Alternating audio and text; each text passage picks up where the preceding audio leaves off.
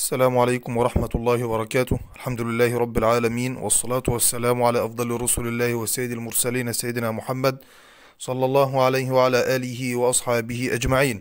إخواننا الكرام، أسأل الله تبارك وتعالى أن يوفقكم لما فيه الخير والصلاح، اللهم آمين يا رب العالمين. ما زلنا مع مادة فقه المعاملات، وفي هذه المحاضرة سنتناول الفصل الرابع صفحة 117 القراض. شركة القراض أو المضاربة يسموها الفقهاء القراض أو المضاربة.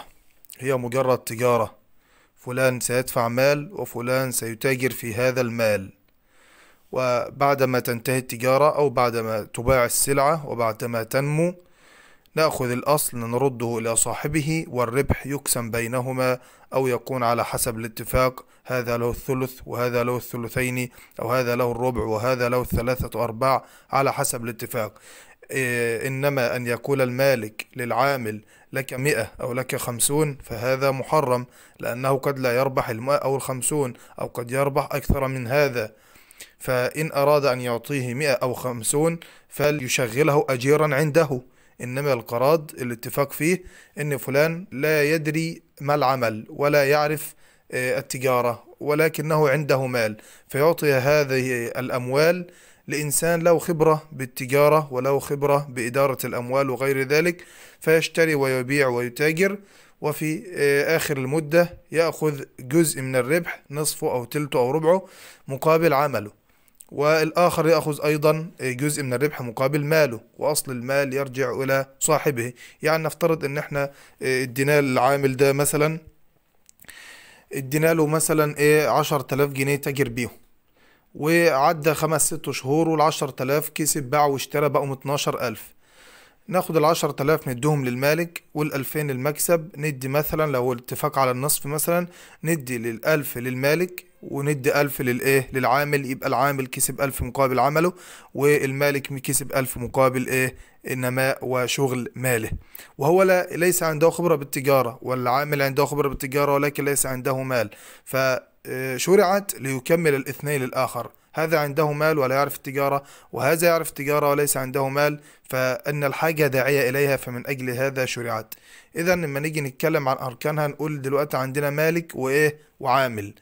مالك وعامل، والمالك ده هيدفع مال، ما ينفعش يدفع أي سلعة، يديله مال. والعامل هيعمل عمل وشغل، يبقى مالك وعامل، ومال وعمل وربح، وطبعا الصيغة. نيجي بقى نتابع مع بعض تعريف المضاربة. عرف المضاربة لغة مشتقة من الضرب في الأرض، وهو السفر هنا وهناك من أجل البحث والعمل والتجارة وغير ذلك. انزل تحت بما يسمى ولماذا بما يسمى هذا العقد. عقد المضاربة يسمى مضاربة ويسمى قراضا. مضاربة علشان انت بتديله المال، هو يضرب في جنبات الارض يمينا ويسارا ويمشي هنا وهنا وبيتاجر وبيشتغل. واسمه قراض لانك بتقرض، يعني بتقطع جزء من مالك تديه العامل، يبقى ينفع يسمى كده وينفع يسمى كده. عقد المضاربة يسمى مضاربة ويسمى قراضا، فاهل الحجاز اهل المدينة بيسموه قراض، الفقهاء بتوع المدينة بيسموه قراض، لان رب المال يقطع جزء من ماله العامل عشان يتاجر فيه مقابل جزء معلوم من الربح. الجزء اللي هو جزء مش محدد، مش 10 100 50، لا، ليك تلت الربح، ربع الربح، نص الربح، تلتين الربح، على حسب الاتفاق، نظير جزء من الربح. واهل العراق بيسموه مضاربة، لان كل من العامل ورب العمل يضرب في الربح بسهم، او هو بيضرب في الارض يعني. طيب تعال بقى عن صفحة 118 هنقول فيها عرف المضاربة اصطلاحا. عندك طبعا كذا تعريف، مثلا ممكن تقتصر على الراجح. نقرا كده تعريف الأحناف.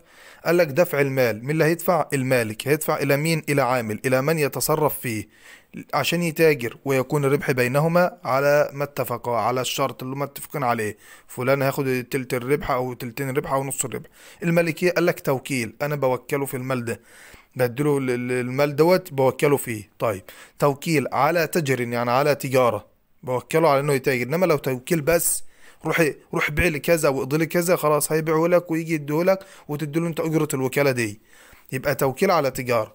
في نقد مضروب لازم نقد، ما ينفعش تقول له خد البقرة دي بيعها وبتمنها يبقى تاجر، لا، هيجي يقول لك انا بعت البقرة ب8، تقول له هتستاهل 10، انت معاك راس المال 10، يقول لك لا كان معايا راس المال 8، فالافضل انك هتديله الفلوس. نقد مضروب، درهم، دنانير، جنيهات، دولارات، مسلم للعامل. ما ينفعش تقول له ايه المتاع قدامك بيعه ابقى تعالى خد الفلوس، لا انت هتدي له الفلوس في ايده عشان هو يتحرك يمين وشمال. ده تعريف المالكيه، توكيل على تجاره في نقد مضروب مسلم للعامل بجزء شائع من ربحه. انا جزء شائع مش محدد، جزء غير معلوم. هنقول له انت ليك الربع، ليك التلت، زي ما تجيب بقى ليك الربع من الربح او التلت من الربح. طب عندك خد بقى تعريف الشافعي والحنابلة، قال لك دفع مال طبعا من اللي هيدفع المالك الى من يتاجر فيه، والربح مشترك بينهما، والربح مشترك بينهما. ما الراجح من هذه التعريفات ولماذا؟ بالنظر في هذه التعريفات نرى والله اعلم ان ارجحها وادقها لفظا هو التعريف بتاع المالكيه. ليه؟ هتاخد بقى ممكن سبب من الاسباب دي كلها، او عايز تاخدهم كلهم خدهم. تعرف المالكيه اللي بيقول عقد المضاربه هو توكيل على تجاره في نقد مضروب مسلم من ربه، يعني من المالك يعني للعامل بجزء من ربحه. ليه التعريف ده افضل التعريفات؟ قال لك لانه بيشتمل على اهم اركان القراض، ذكر في العامل ورب العمل صاحب المال يعني وراس المال، اللي هو قال ايه توكيل في تجاره في نقد مضروب مسلم للعامل. يبقى انت هتديله، يبقى في عامل وايه وفي مالك وفي فلوس اللي هي نقد مضروب. ذكر اركان القراض ماشي. ليه التعريف ده كويس برضو؟ قال لك ان قوله توكيل يدل على وجود شبه بين عقد الوكاله وعقد المضاربه. انا وكلتك وامنتك على المال وفي نفس الوقت خد تاجر فيه. والفرق بين عقد المضاربه والوكاله هي عقد المضاربه طبعا بيخش وبيتاجر بيبقى له جزء من الربح اللي هو لا التلت يا الربع يا كده، انما الوكاله لا. الوكاله ممكن تبقى بتجاره وغير تجاره، والوكاله ممكن تبقى باجر وغير اجر، انما عقد المضاربه بيبقى توكيل في تجاره. عقد المضاربه توكيل على تجاره، اما عقد الوكاله فقد يكون للتجاره وقد يكون لغيرها. ممكن اقول لفلان روح بيع لي الشاة ديت وتعال، باعها له وجاب لي فلوس، اقول له شكرا كتر خيرك. ما هوش تجاره، ده انا وكلته بس كمان انا اعرفه وكده، فما فيش تجاره ولا حاجه. يبقى عقد المضاربه بيكون تجاره، انما عقد الوكاله بيكون تجاره او ممكن يكون غير تجاره. كلمه في نقد المضروب عايز اعرفك ان هو ما ينفعش تديله سلعه، ما ينفعش تديله عروض، لازم تديله مال مضروب، اي ما يتعامل به الناس من ذهب او فضه او عمله، وهو قيد يخرج القراض بالعروض. ما ينفعش القراض بالعروض، يخرج القراض بالعروض. ليه برضو ده احسن التعريفات. النقطه الرابعه قال لك كلمه مسلم من ربه للعامل، يعني مسلم من الملك للعامل، في اشاره ان عقد المضاربه ما ينفعش الا لما تديله الفلوس في ايديه. ما ينفعش تقول له انا اخلي فلوس معايا يعني، ما تنفعش تقول للعامل تخلي فلوس معايا يعني ولما يجي لك سلعه كويسه ولا صفقه كويسه بقى رن علي، ما ينفعش. كوليه بجزء شائع من ربحه، ما ينفعش انك تقول له ليك 50 ليك 100 ليك 1000، لا، انه تقول له ليك تلت اللي هي الربح، ربع الربح، نص الربح، تلتين الربح. يدل على ان شرط المضاربه ان يكون نصيب كل شريك هو جزء شائع. طيب نيجي عند صفحه 119، ما حكمه او ما صفه عقد المضاربه؟ هل هو عقد جائز ولا عقد لازم؟ جمهور الفقهاء احناف ومالكيه وشافعيه وحنابلة وظاهريه بيقولوا عقد المضاربه ده عقد غير لازم. يعني انا في نص الشغل ممكن اقول له انا ما عدتش هشتغل، خد فلوسك اهيت ونفركش الشركه دي، ما هوش واجب عليا. عقد البيع عقد لازم، انت بتشتري السلعه وبتديله فلوس، خلاص انتهى الموضوع، عقد لازم. انما عقد السلم مثلا، عقد المضاربه عقد اللي هو القرار دوت عقد غير لازم، يتفك في اي وقت. يجوز يعني ايه عقد غير لازم؟ يعني يجوز للعامل او للمالك ان هو يفكه فسخه متى شاء. انما المالكيه ركز كده، المالكيه بيقولوا ايه؟ لكل من رب المال والعامل فسخه قبل الشروع في العمل. معناها ان هو لو بدأ في العمل وفي الشراء والتجاره ما ينفعش. ماشي، يبقى المالكيه، يبقى كل الاراء العلماء بيقولوا ايه؟ يجوز فسخه في اي وقت. انما المالكيه بيقول لك تفسخه قبل ما تشتغل، ما ينفعش تفسخه بعد ما تشتغل. الحنابلة برضو بيقول لك لا يملك رب المال فسخه بعد التلبس العامل بعمل، بعد ما يبدأ يشتغل ما ينفعش تفسخ. يبقى المالكيه والحنابلة بيخالفونا بقى، بيخالفوا جمهور العلماء.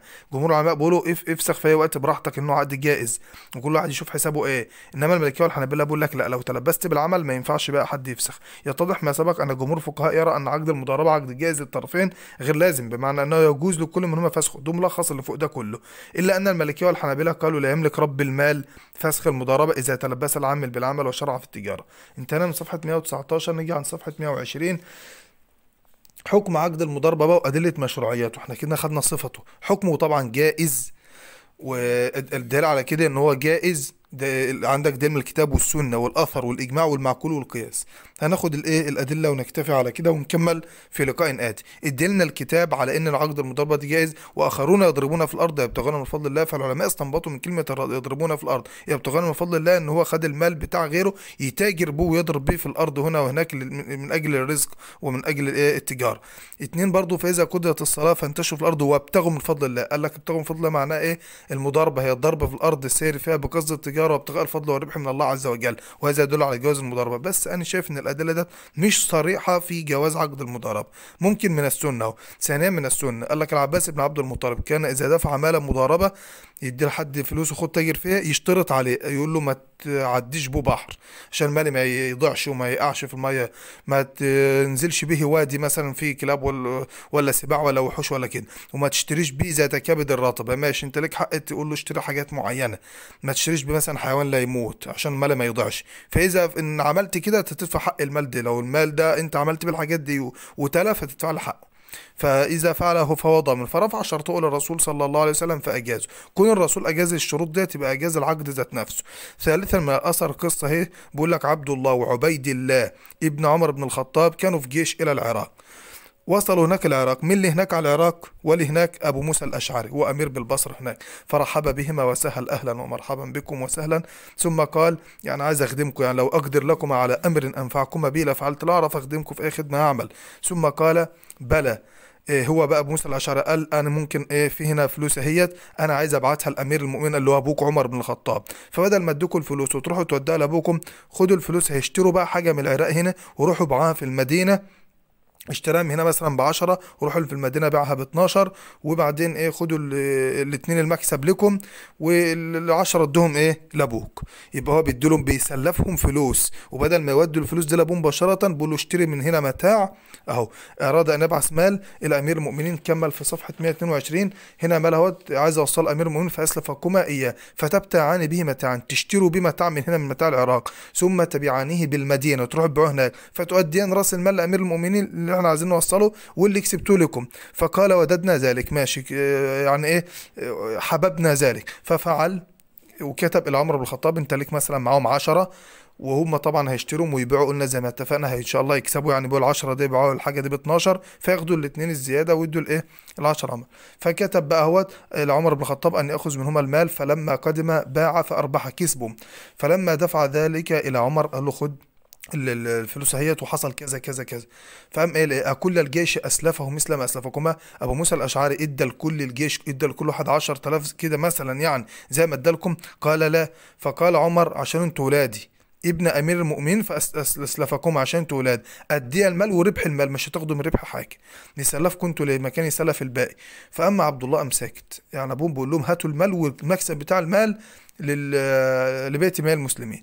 فاما عبد الله فسكت. واما عبيد الله فقال ما ينبغي لك يا امير المؤمنين، ما ينفعش ان انت تعمله دي، هذا لو نقص المال، لو ال10 اللي احنا واخدينهم سلف دول بقوا 9 وخسرنا مثلا كان واجب علينا ان احنا هندفعه، لو نقص المال او هلك لضمناه. فقال عمر ادياه، هاتوا المال وربح. فسكت عبد الله ورجع عبيد الله وكلمه تاني. فقام راجل من القاعدين يا امير المؤمنين ما ينفع تعملوا قرض، ينفع تعمل العمليه دي قرض؟ هم خدوا مثلا 10,000 وربحهم، خد الاصل واقسم من الربح، الربح يبقى ما بين العامل والمالك، انت كنت مالك يا عمر خد نص الربح وهم ياخدوا نص الربح. فقام سيدنا عمر قال ماشي قد جعلتوه قرضا، فاخذ عمر راس المال ونص الربح، واخذ عبد الله عبيد الله نص الربح الثاني. فوجد الدلاله ان سيدنا عمر وافق على الكلام دوت وكان بمحضر من الصحابه، يبقى عقد القرض جائز.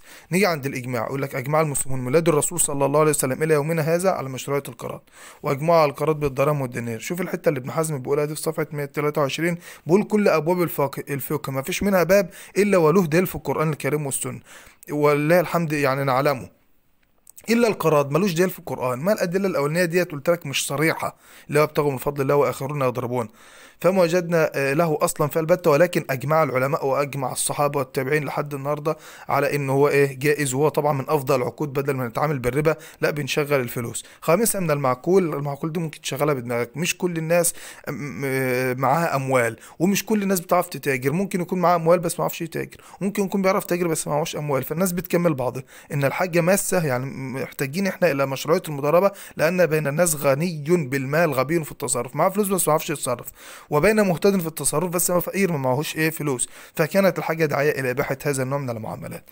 ولان الدنانير والدراهم لا تزكو وتنمو الا بالعمل، وليس كل احد يستطيع طبعا العمل، زي ما اتفقنا كده، مش كل حد معاه فلوس بيعرف يتاجر، ومش كل حد بيعرف يتاجر معاه فلوس، فالناس بتكمل بعضها. سادسا من القياس، قال لك يجوز عقد المضاربه قياسا على المساقاه. المساقاه ان العامل بيجي مثلا على الراجل المالك الارض ويقول له انا هسقيها لك وارويها لك واكبر لك الشجر واظبط لك كذا كذا كذا، واخر الزرعه باخد الربع او نصه. يبقى هو مجرد ان هو سقى وروى وتعب واشتغل، والملك طبعا ما بيعرفش يعمل حاجه في الارض. فقال لك المضاربه شبهها بالمساقاه اهو، بيسقي الزرع واخر العام له تلت الربح او له تلت الثمار ولا ربعه ولا تمنه.